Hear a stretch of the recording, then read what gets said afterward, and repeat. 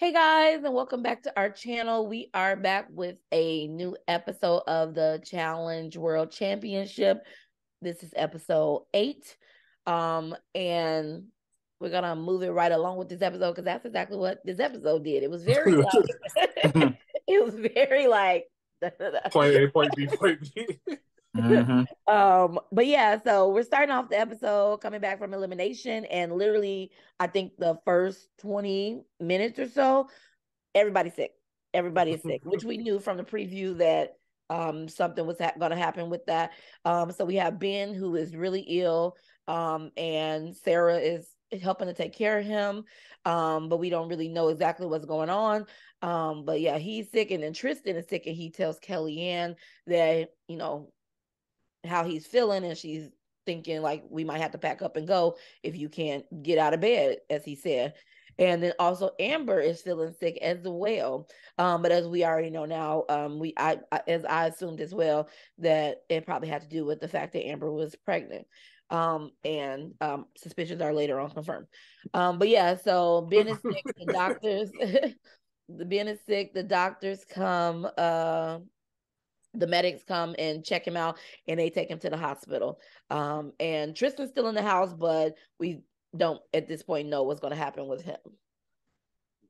Yeah, like you said, this first half was all about the sickness. I wish they didn't do it too long. Like you said, we already knew about Amber B, so that was like really a non-factor. And then Ben, I feel bad for Ben because he just can't catch a break. He's given very much He got sick. Did he get hurt the first time? The first season? He didn't yeah, finish. right He got before the finale, disqualified. he broke his He got shoulder medically or something like DQ'd. that.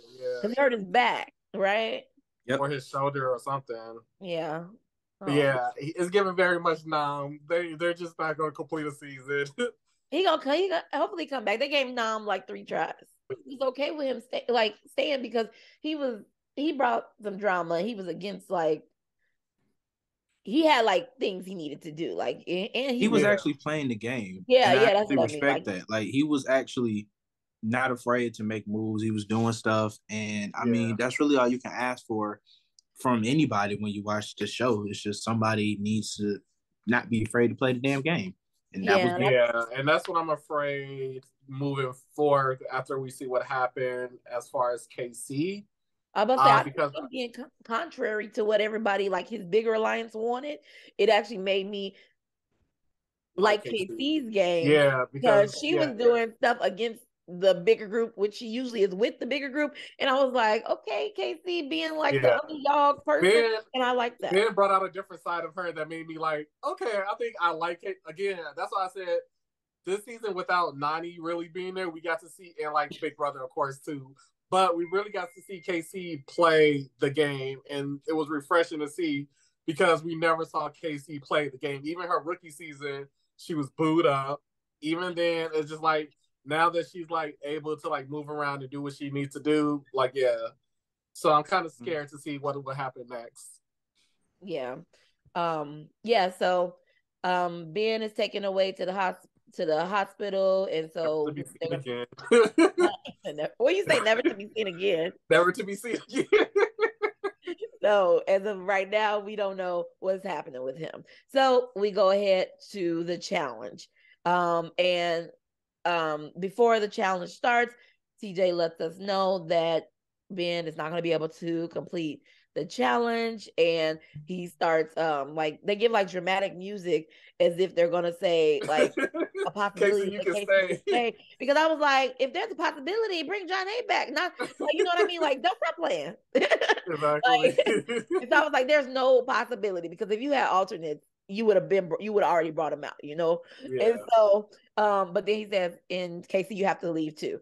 And so before Casey could leave, Amber, who was already feeling bad, she's crying, and she says she's really sick. She's not going to be able to complete it. Can her and Casey switch spots, and Casey stay and she leave? And TJ says he's cool with that. And so now Casey is going to be Troy's partner, and Amber is going to be leaving the game. But I do commend Amber B for allowing that to happen. So, I mean, it was cute. It was cute, whatever. Yeah, I was a little bit. So I I agree that if you're gonna leave or you don't think you can stay, you should do it before a person leaves, and if they have a possibility to stay. But I was also a little bit like, I was of two minds, because one way I was that, but the other way I was like, save it for afterwards, because what if Kellyanne needs you? What if Kellyanne needs that extra partner? Because I was like, Tristan, we don't know what's about to happen. So tomorrow Tristan could leave, and now Kellyanne, you really going home because Amber that gave away the spot. Yeah, I think it was still pretty cool that they was actually able to even allow I that, was glad. because normally they just would send everybody home. But I think it just made sense because Tristan decided to stay and Amber was going to quit regardless whether or not, regardless of the situation. Amber was quitting no matter what. I don't think it mattered whether or not Ben was going to show up or not. She was quitting regardless. So I think it was just cool. Regardless of that. Yeah.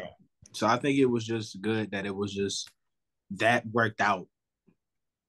And especially for that Australian alliance, just for a moment. This challenge was called Ripcord Roulette, which is basically, I will say this was a good version of trivia to play. Yeah. It kept it suspenseful. We'll talk about it. So it was played in 3 heats. Teams are essentially suspended above side of a building with 5 ripcords in front of them. The TJ will ask them a trivia question one at a time. If they get it correct, they can choose another team to pull the ripcord. If the ripcord is attached to, so out of the 5, there was one actual cord that were released. The other 4 were dummy cords, so it was basically, again, Russian roulette. So you have to choose which one, and then if you didn't answer the trivia question correctly, you will automatically pull one, and then again, if you pull the dummy one, you will stay suspended. If not, you'll be released. This first heat I did not like at all, because why would you put all the Australians together? Yeah, I don't know. I feel like it should have been like, how back in the day they had everybody lined up. Yeah. And I think more. Yeah, it wasn't that many teams where they couldn't. Yeah, it wasn't that many teams where they couldn't just have one platform. Yeah, with everybody. I wish they would have did all the teams. I mean, you on the top of the building. But I think it would have made sense to have all the teams there. Also, who the fuck is picking this random order? Yeah, that. Like I think, like I said, I think that's the problem, is that they're picking this random order, because what was the point of having 3 Australian teams if they just wanted to go by country? Well, Jody and Benha automatically get to go to the final round because it's just them. Then you have the 2 USA teams. Then you have the 2 UK teams. And you have the 3 Australian teams. And then whoever loses of those heats goes to the last round. And then, you can throw Jody and Benha in there if that's what you want to do.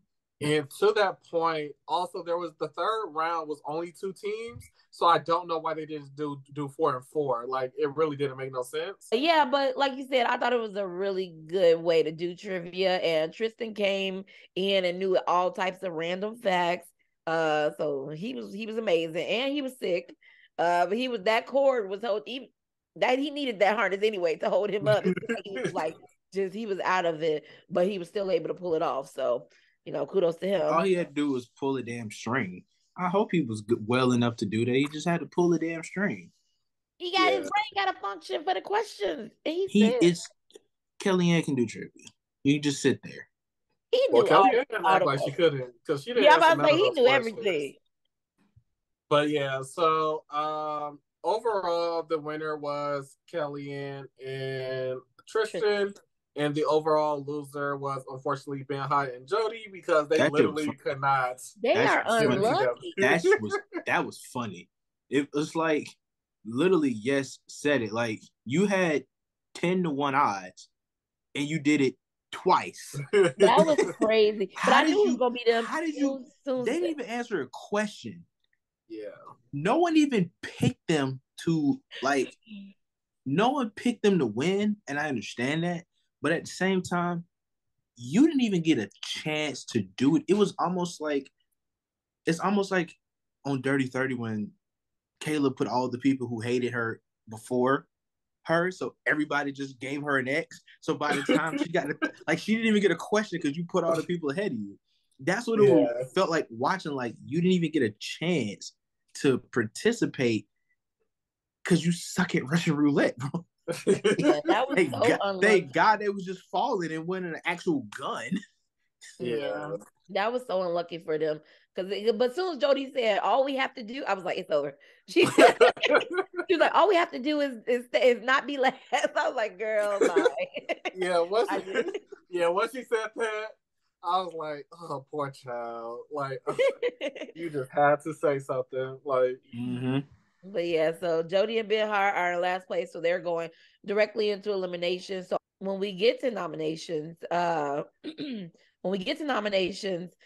it was like a kind of odd because when they were discussing it and Tori wouldn't say Casey's name, it was like it wouldn't have made a difference.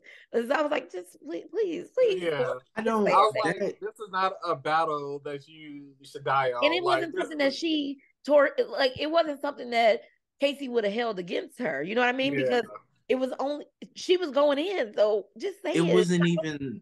It was like she understood. First of all, she's just happy to be in the damn game in the first place. So obviously she's going to understand that, one, she's on an Australian team that clearly they don't have your back. So if you throw a vote on me, there's literally nothing I can do about it. It's not going to change. Y'all have the numbers. Okay, cool. And then on top of that, it's two strong people on the same team. Yeah. You were screwed no matter what. Yeah. So Tori got, oh my God. Thank goodness for Darrell.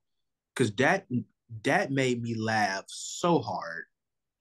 When he said that shit was fighting words, oh my, when I tell you I rewinded and played that like 3 times, that shit had me dying. What did he say?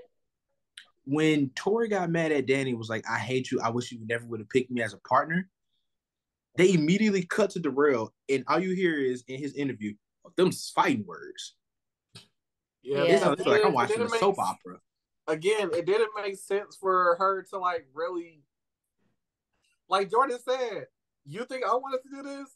It's a game. Like, just vote. She asked Jordan for confirmation, and Jordan literally was like, I'm voting for my friend. Why can you not do the same?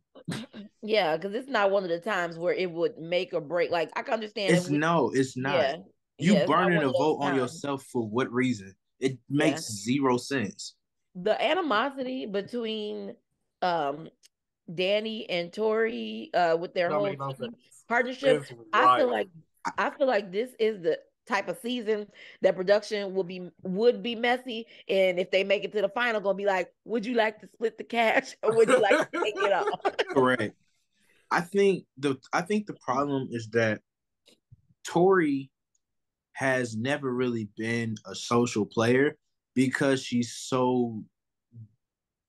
got the friendships, but in terms of politicking, controlling votes and stuff like that, I don't normally get that from her because she's always in the majority. Yeah, I think she's a good social player. She's a little shaky on the political side, but I think she does enough to get by. However, I don't think she knows how to separate the game, and I think that's where her main problem is. But that's what I'm saying. A good social player can do that. Like, she knows in theory she knows how to play the game, and she knows what she needs to do. Right. But when it comes down to her friend, it's just like tunnel vision. I'm not voting for my friend, even like you said, even though we know, which is understandable, and I get that, I understand it, but at the same time, this ain't one of them games. Like and then at some point, you do get to a point in the game where you do have to vote in your friends. That's the name of the game. But I feel like Tori's not really that great of a social player. And Danny didn't even have a damn social game when he was on Challenge USA. So it's just like two people with shitty social games are on the same team, but they're so damn good physically. And when it comes to challenges, it's like they're such a good parents. Like, you just want them to get along, but they can't. Yeah. Also, I don't understand why Danny is hell bent on destroying Tori's numbers. Like again, They That you does both nothing. are destroy each That other's that numbers. that makes that's a very good point. That makes zero sense, bro. because you're tied together, and her numbers They It's are both not have an the same thought. individual game. Like, Tori want to destroy his numbers too. He want to destroy her numbers. but So she's not destroying his numbers. she said that too. She she said, "I can't. want to," but she had said like, "I want to make sure Danny don't have." I mean, she'll say these exact words, but she did say in one of the episodes, "I want to take away some of the numbers for Danny." I guess just because I don't really know what they're. I I don't don't think think so. so. I don't recall her saying that. I know that she said. I know she was trying to get rid of the Australians, but Because I they don't think she. close with Danny and Sarah. But see, here's another But it's thing. different because Danny numbers are the direct opposition of them. As a team, Australia doesn't fit into their plan, if that It makes sense. doesn't. It never did. What also didn't make sense was how when at nominations, I think it was nominations, it may have been earlier, when Sarah mentioned that, oh, with Johnny and Justine gone, that's a hit to our numbers.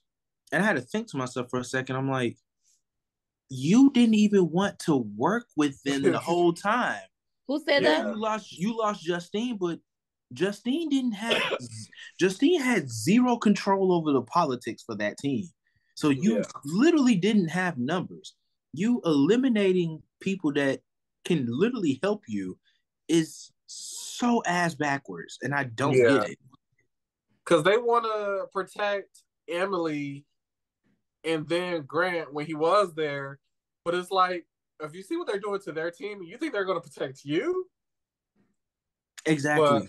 But that's none of my business. And I find it funny how Sarah was like, Tori, this is the game you keep signing up for. I will agree with her. Like, Tori, She you said got it. that. Like, She did.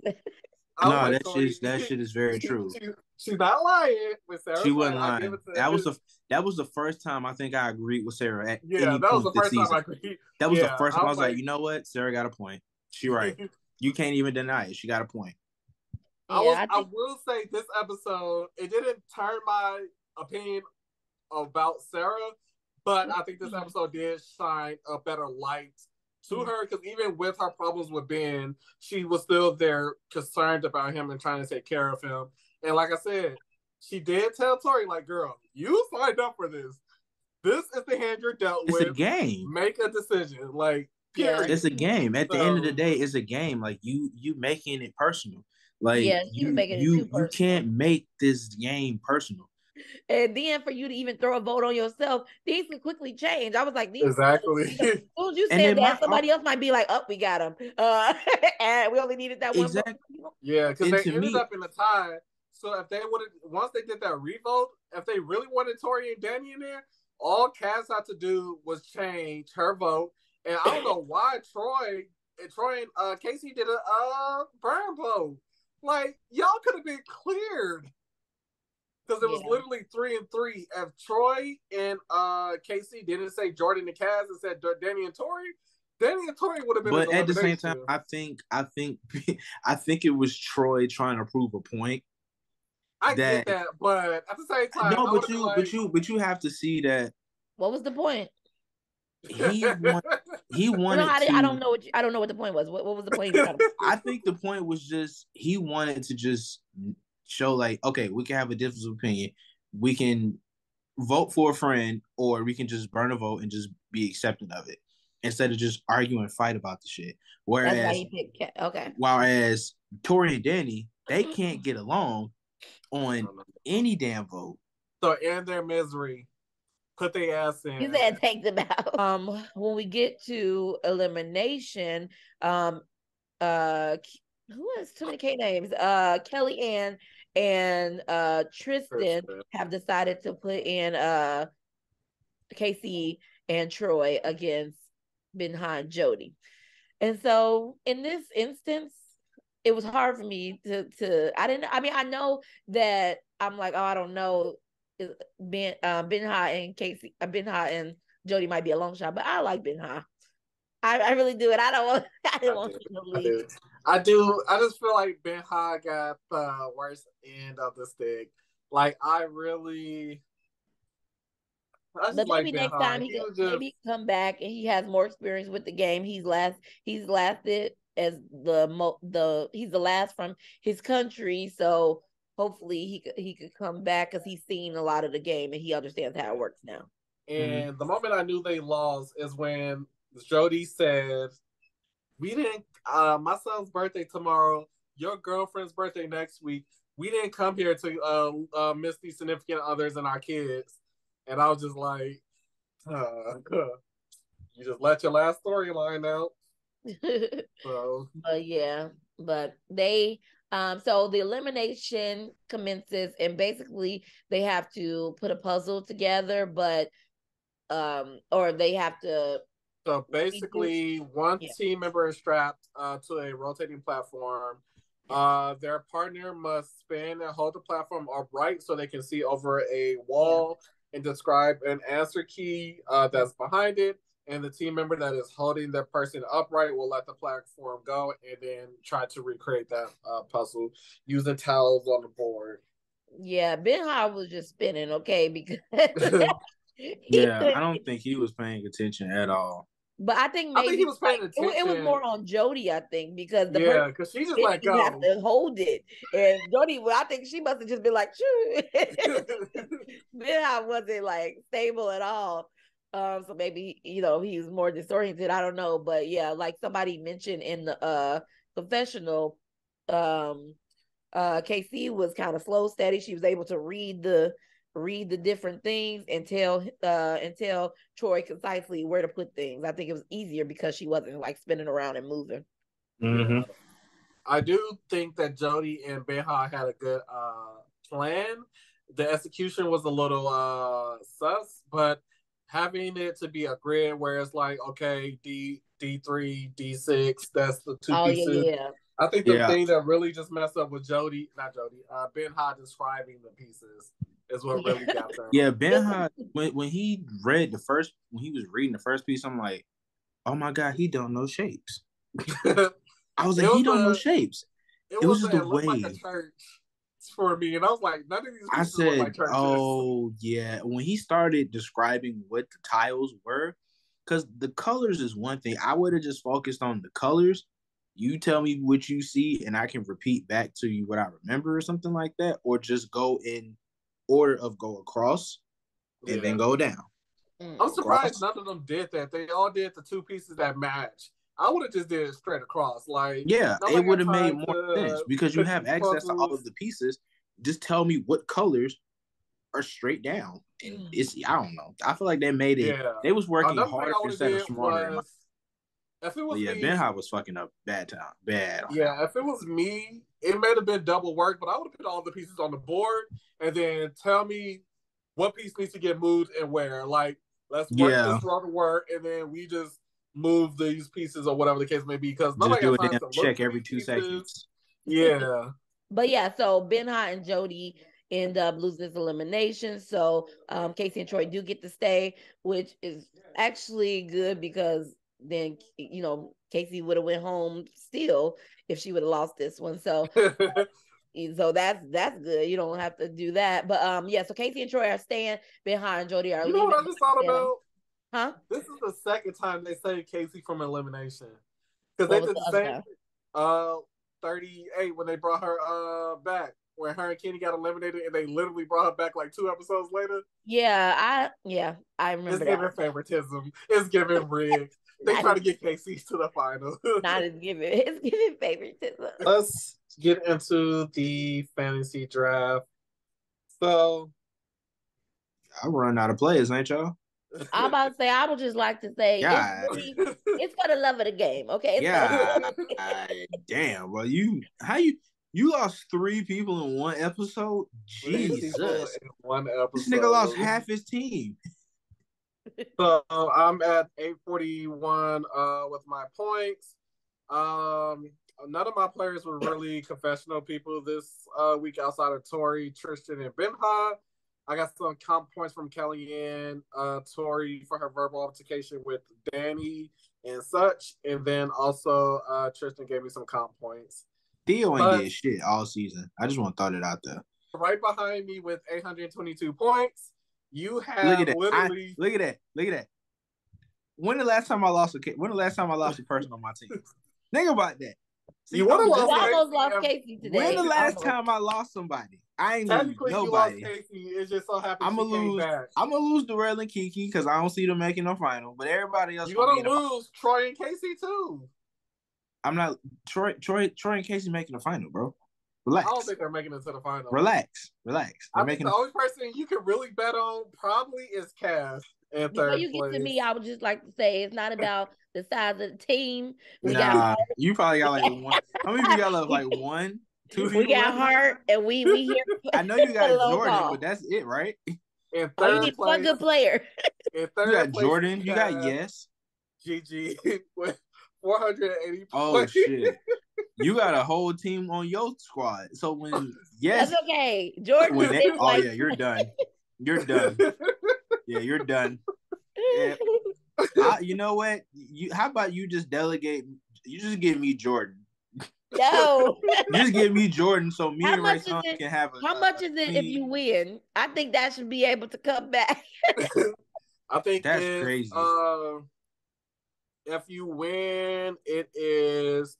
So first place is 100, second place is 50, third place is 25. I think we should change that. The winner should get like 1,000. So just in case we win, I can come back from the bottom. Crazy. So that is our review and recap of this week's episode of the Challenge World Championship. Please like and subscribe to our channel. Leave a comment down below, and we will see you on our next video. Peace.